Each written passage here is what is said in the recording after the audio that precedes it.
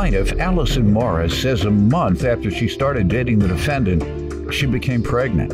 And now that they're no longer together, he rarely sees their child. She's suing him today for ballet classes, medical bills, and emotional distress.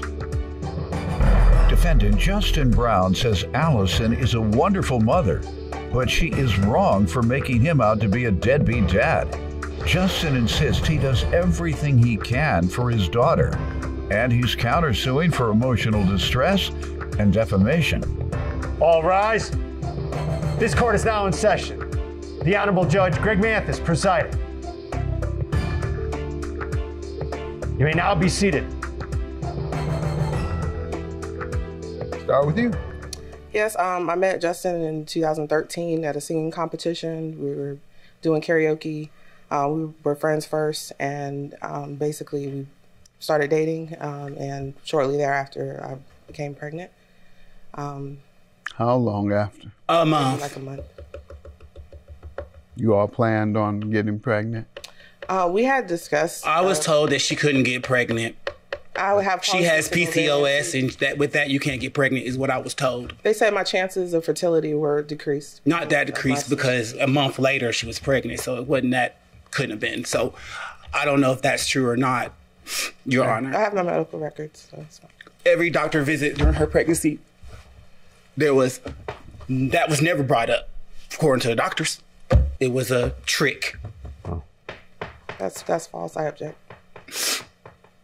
But sir, you're emotional now. How old is the child? She's 6 years old. Yeah, you should be rejoicing by now, sir. Oh, I am definitely rejoicing. I love my daughter with all my heart, and I would not change it for nothing. And I want that to be on public, on record, on TV, whatever. I love my daughter, and she means everything to me. And I want to say to you, Allison, you're a great mother. You're a wonderful, magnificent mother. I would never disrespect you as a mother. I would never disrespect you as a woman.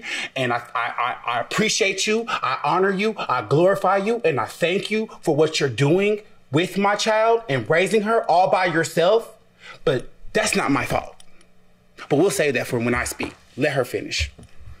Yeah, because I want to hear that. I'm going to let you know, Judge Mathis. I love the way he talked to you. He talked to you like a queen. Now, whatever. She is a queen. She's a beautiful person. Yeah. Thank you. But the way that she treats me is calm not. down. I'm trying to give you a compliment, so just calm down and listen.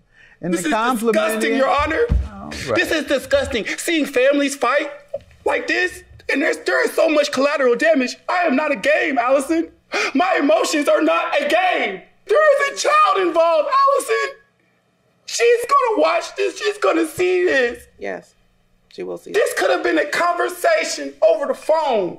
You need to call to have the conversation. I'm talking about you. If you have a problem with me, we could address that. I have no issues with you. Then why are we here? Issue with how you treat why are we here if there's no issue, Your Honor? Let her finish. Okay, I'm sorry. I won't say nothing else. I'm sorry. I'm just so emotional. No problem. Judge Mapp, Your Honor, she has sickle cell disease. She was diagnosed at birth.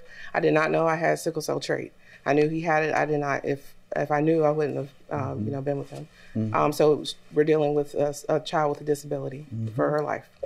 And I've been dealing with that, going to hospital visits and being hospitalizations. Well, he sounds like a very caring father. Ask him how many times he's been to the hospital with her for when she's hospitalized for sickle cell.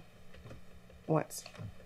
And what would you average? Twice a year she was in? Yeah, twice a year at least. Yeah, at least, but some years worse than others. Yes, sir. The one time he was there, he was already there for a recital because he likes to post everything on Facebook. Let me hear about phone calls, perhaps, and being in touch. Yes, I've never said he cannot speak to her, cannot see her. Has he been assertive or has he shown that type of interest? She calls him. There's a message even from last week where she called and he didn't answer. He texted back the next day. Tell Judge Mathis what time you called. Tell Judge Mathis what time. She called. Midnight. She called. Your Honor, I go to work at 5 o'clock in the morning. And you're free to call her anytime. I am in bed by 10. I wake up to a missed call at 12 and now I'm a bad daddy? I'm not that No guy, one said Allison. you were- no She's one trying said to you paint this bad, picture Father. of me, No one said of you this bad guy. She is so lucky. I know so many women that can't even get in contact with their baby daddy, who haven't even seen their don't even know their kids. speak to And him you on got a regular lucky. basis. I don't have much money. She calls I him can't admit to every that. morning. But I am only thing I'm guilty of is being a poor daddy. But I am not a bad daddy. And you're this is embarrassing. Judge Mathis, this is a waste of your time. There's people who really need your help. She's not one of them. If you're here because you need more money, I understand that. But if you're here for reasons, there's no other reason. There he is, and that's why I want you to be quiet and control yourself so I can give you a compliment and perhaps use you as an example. That's what I'm trying to do, as an example of a good dad and a good former mate or partner or boyfriend. The things you're saying about her in the midst of this very big dispute is unusual, and it's commendable. And, I'm trying to get a couple of points across, if you'll let me. Your clear African consciousness strengthens you and your manhood. That's what I'm trying to say. I wear African clothes because it's my superpower. I know. That's what I'm trying to tell the audience. Oh, Lord. Okay, I'm sorry. Go ahead. I can't use you. You don't want to be used. A lot of folks come in here, I want God to use them, but you won't let God use you today because you're talking over me. Just try to control your emotions a little. All right, so you said she calls him every morning? For like a period of time, like when the first week of school, she called every morning. And he answers? He answered most of the time. Well, yeah, ma'am, that is he does. He is in touch with his daughter. My children don't call me. I got to call them all the time. So I thought it was a daddy thing until Linda told me the same thing. I felt so bad. I said, do these kids call you often? She said, well, when they want something. Yes. See, she said, I got to call them. And that's what I'm finding from other men. You got to call these young adults. They got busy lives. She's 6 years old. You need to call her as well. Yeah, I got it. You're right. You are right. And my kids need to call me as well. Yes. Yes. There's people who really need your help. She's not one of them. If you're here because you need more money, I understand that. But if you're here for reasons, there's no other reason. There he is, and that's why I want you to be quiet and control yourself so I can give you a compliment and perhaps use you as an example. That's what I'm trying to do, as an example of a good dad and a good former mate. Plaintiff Allison Morris has a child with the defendant, and she claims he pretends to be a good father on social media when in reality, he rarely sees their daughter. Now let me hear from you. Your Honor, this is stupid. This whole thing is stupid. She is mad at me over a blunt. Tell the court. Tell them what happened. I'm down there, my daughter's birthday this past June, okay? Me and Allison, we don't have the best relationship, but we have a pretty good relationship. She bought me a clarinet. But if you need money for this and that and the other, why buy me a gift I didn't ask for? It wasn't my birthday. There's no reason to do it. Use that toward the child. Why? Who says she needs the money? Who says that? I don't know. Why? If you don't need it, why sue me? Because she's holding you accountable for your responsibility, your half of the responsibility. A gift is totally separate. That's commendable of her. Right. I got a commendable relationship. Exactly. But you have to get your arms around whose responsibility is whose. And that's what I'm here to determine. Judge Mathis. I'm sorry, Your Honor. I object, or what is interjection? Interjection. Objection. All right. Whatever. Judge Mathis. Yes, sir. I am not disagreeing with anything that you're saying, and I'm not disagreeing with anything that she is saying. That child deserves the world, but I just don't have anything. When I have it, I send it. I do what I can. I do the best that I can. And I'm holding myself accountable and saying to you, I should give you more money. I know that. 6 years. Tell me how your financial status has been for the last 6 years. Horrible. Since the child was born. Horrible. Why 6 Let me tell you why, Your Honor. The first year, I was there. I had money. I had a better job and everything. And she tells me a job that she applied like almost a year ago offers her a position. And she tells me that I want to move to Atlanta. I'm moving to Atlanta. They offered me the job. I said, now's not a good time. The baby's only a couple months. Oh, why would we move to Atlanta? She said, I'm going with or without you. Bye. And she ups and leaves. Okay, yes, she did. I remember exactly. It was on my bed. Yes, you did. And she ups and leaves, goes to Atlanta. Okay, leaves me with the 2-month baby, old baby, for what, 2 months or whatever. Only people there that was watching after was me. 2 months? You're my mother. Yes. No. A 2-month-old. She left a 2-month-old baby with me.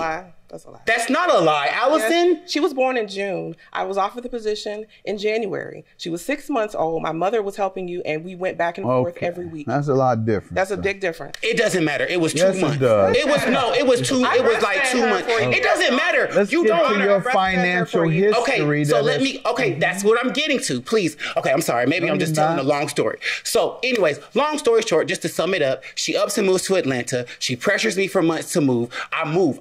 So I just don't have that much money. I've been working. I've been trying. With me. I try. It's not like I don't sit. I apply. Maybe you're too passionate for people when you get into the Maybe interview. so. Maybe it's just me, but I just had to figure things out the best I can. All right. In the meantime, what's the ballet classes and the medical bills? Half of the ballet classes, if you look to, I guess. But are these based on his agreements to pay or a child support order? Yes, from the beginning, there is no child support order. Their child support order is open. It is pending.